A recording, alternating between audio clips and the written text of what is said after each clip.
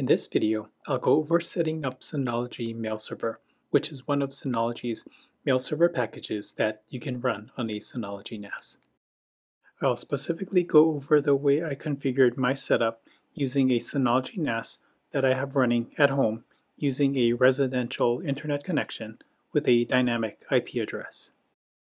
I'd also like to add that running a mail server shouldn't be taken lightly, and you should be vigilant when setting one up. This means setting up accounts with strong passwords, making sure to keep software up to date, and implementing security features that are made available to you. As an overview of my setup, I'm running Synology Mail Server on a DS220 Plus, which is the entry-level 2-bay NAS from Synology's Plus series. I use Google domains for DDNS to keep the domain I'm using for email up to date with the dynamic IP address assigned by my internet service provider. For incoming email, I use Dynu Systems as an email forwarder. With this setup, mail gets sent to their servers first, gets scanned for spam and viruses, then gets forwarded to the mail server running on my Synology NAS. For outgoing email, I use Dynu Systems once again as an SMTP relay, which allows me to send outbound emails through their system. This provides a more trusted and reliable source from where emails are delivered from by allowing me to set up SPF and DKIM DNS records for my domain. I've enabled the SMTP service on my Synology NAS for email delivery and enabled both POP3 and IMAP to allow third-party email clients to be able to receive email. I also enabled port forwarding and created firewall rules on my router to allow external access to the email services running on my Synology NAS, and enabled the email security and reporting features offered through Synology Mail Server. Note that this configuration works well for me, but I wouldn't necessarily run a production email server with the equipment and internet connection that I'm using. Now let's get to the actual setup, and I'll start by enabling the user home service. This is done by going to Control Panel, User and Group, click on the Advanced listing, then under the User Home section, check the box to enable the User Home service, then click Apply. Next, I'll create a new local user by selecting the user listing, click on the Create button to bring up the user creation wizard, enter in a username and password I'd like to use, then run through the remainder of the wizard, taking the default options along the way. Now I'll bring up the Package Center, then search for and install Synology Mail Server. I'll then click Yes on this window to install Perl and wait for the installation to complete. Next, I'll work on setting up DDNS with a domain I have hosted with Google Domains. I'll bring up My Domains, click on Manage for the domain I would like to work on, then click on the DNS entry for the domain. Here I'll click on Show Advanced Settings, then click on Manage Dynamic DNS under the Dynamic DNS section, and click Save to create an A record for the domain. I'll then expand the Dynamic DNS listing and click View Credentials to view the username and password needed to set up DDNS on my Synology NAS. Now I'll switch back to DSM, bring up Control Panel, External Access, select the DDNS listing, then click Add, which brings up this Add DDNS window. For service provider, I'll select Google, then enter in the host name I would like to set up, along with the username and password that I got from the Google Domains Dynamic DNS listing, then click Test Connection. The test completed with a status of normal, so I'll finish up the setup by clicking OK. Next, like I mentioned in the overview earlier, I use Dynu Systems to manage both incoming and outgoing email sent through my Synology Mail Server setup.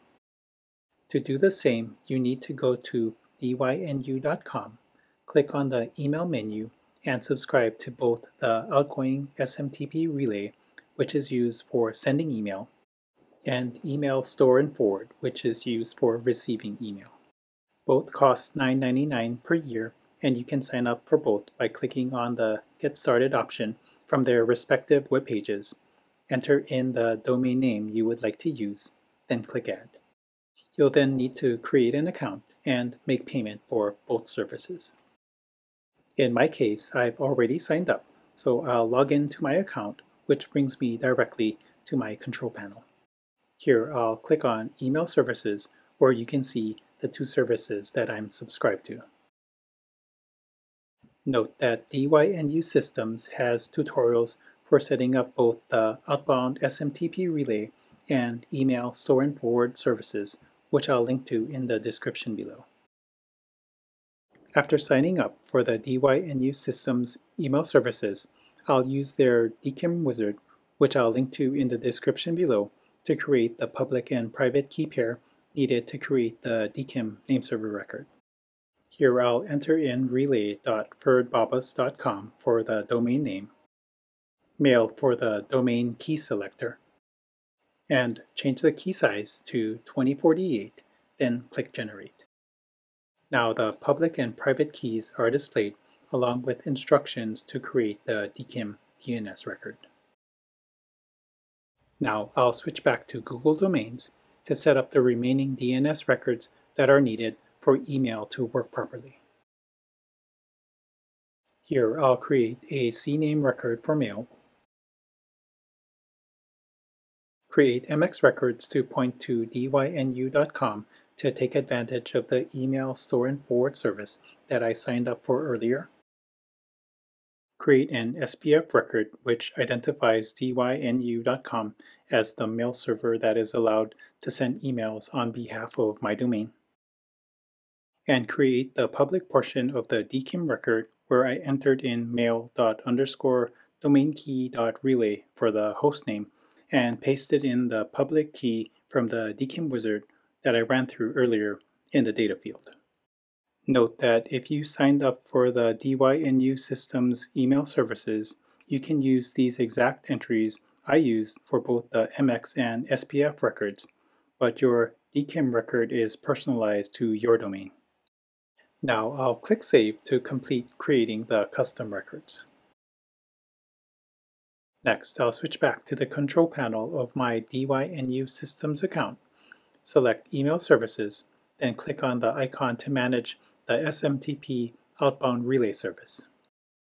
I'll then select DKIM signing, then paste in the DKIM private key that was generated from the DKIM wizard, then click Save. I'll also click up a level to set the password for the SMTP outbound relay account that I'll be using when setting up the Synology Mail Server SMTP section, then click Save once again. Now I'll bring up DSM, then from the main menu, I'll launch Synology Mail Server. Here I'll click on SMTP, then Enable SMTP. I'll then check the box for sender name and login name must be identical. Enter in the domain name that I've set up in the hostname box, and enable both the SMTP SSL and SMTP TLS options. Next, I'll click on the SMTP Relay button and enable SMTP Relay from the window that pops up. I'll then enter in the SMTP Relay server and port provided by Dynu Systems under the SMTP Outbound Relay service. Enable the Always Use a Secure Connection TLS option, as well as enable the Authentication Required option and enter in the account and password, which again were listed and set from the SMTP Outbound Relay service webpage, then click OK. At this point, SMTP should be configured, and we can test sending an email by first installing MailStation along with PHP from the Package Center. Once installed, I'll launch MailStation from the main menu, which brings up the Roundcube webmail client. I'll log in with the user that was created earlier, then compose a test email that I'll send to my Gmail account. I'll then switch to my Gmail account and I can see that the test email that was just sent was received successfully. I can also confirm that the SPF and DKIM records are working properly by clicking on the More menu, then selecting Show Original.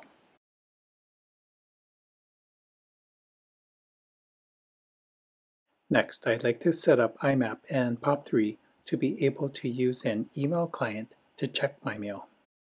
I'll do this by bringing up DSM, then launch Synology Mail Server from the main menu once again. I'll then click on the IMAP and POP3 listing, enable all of the options that are listed, then click OK.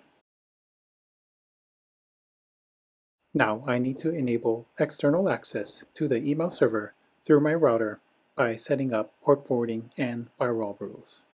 This needs to be adjusted to your router, but here we can see the various rules that are needed for SMTP, IMAP, and POP3 access. I also need to enable firewall rules on my router to allow access to the IP address of the Synology Mail Server to the same ports that were set up through port forwarding.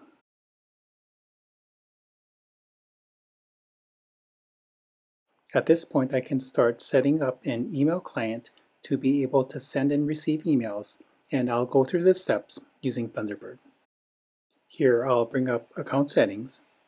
Then, under Account Actions, I'll select Add Mail Account. I'll enter in my email address and password from this Set Up Your Existing Email Address window, then click Continue. I'll click on Configure Manually to have a look at both the incoming and outgoing servers, and I'll adjust the incoming mail server to use SSL and TLS, then click Done. I'll add security exceptions from these warning windows. Then I'll bring up the newly set up email account and compose a test message that I'll send to my Gmail account once again. I'll click Send, confirm another certificate exception, click OK on this Send Message Error pop-up window, then click Send once again, which now successfully processes the request. I'll bring up my Gmail account once again, and here we can see the test email sent from Thunderbird was delivered successfully. I'll open the email, click Reply, then send a reply to the email to check if the Synology Mail Server can properly receive inbound emails. Now, from Thunderbird, I'll bring up the inbox for my email account, and we can see that the reply from Gmail was received successfully. At this point, the Synology Mail Server is working properly, and the last few things I'd like to do is set up reporting and security. For reporting, I'll click on Report, and here you can see that I've already enabled daily reports, which sends out a report at midnight. I'm also using the Synology Mail Server itself to send the email to the local account that was set up earlier. Next, I'll scroll down to the Settings Check section and click on the Check button, which gives an overview of potential weaknesses that may exist on the system. As you can see, there's quite a few, and I'd like to get these resolved. I'll click Close, then I'll bring up the Security section to start working on these potential issues. Here, under the Spam section, I'll enable the Spam Assassin filter, then click on the Advanced Anti-Spam Settings button. From this window, I'll enable all of the options, then click OK. Next, I'll switch to the Antivirus section, then enable the Antivirus checkbox. I'll then switch to the Black and Whitelist section, and here I'll just limit the daily quota of outbound emails that each user can send to 25 emails. This could potentially limit spammers if an account is compromised as well. Next, I'll click on Content Scan, and here I'll enable the Dangerous Content Scan checkbox. I'll also enable the Convert HTML to Plain Text checkbox, as well as change the various tag and bug options to make tags ineffective. I'll click OK to finish up the setup. Then I'll switch over to Report once again, and now if I click on the Check button under Settings Check, we can see that all of the potential weaknesses that we saw earlier have been addressed. That was a lot of steps, and I hope you made it through to the end and have a working Synology mail server up and running. If you have any questions or feedback, leave a comment in the description below. You can also contact me at this email address listed here on screen, which, as of the completion of this video, is still the Synology mail server on the DS220 Plus that I set up in this video. Lastly, if you'd like to support my work, check out the Support This Channel section in the description below. Thanks so much for watching.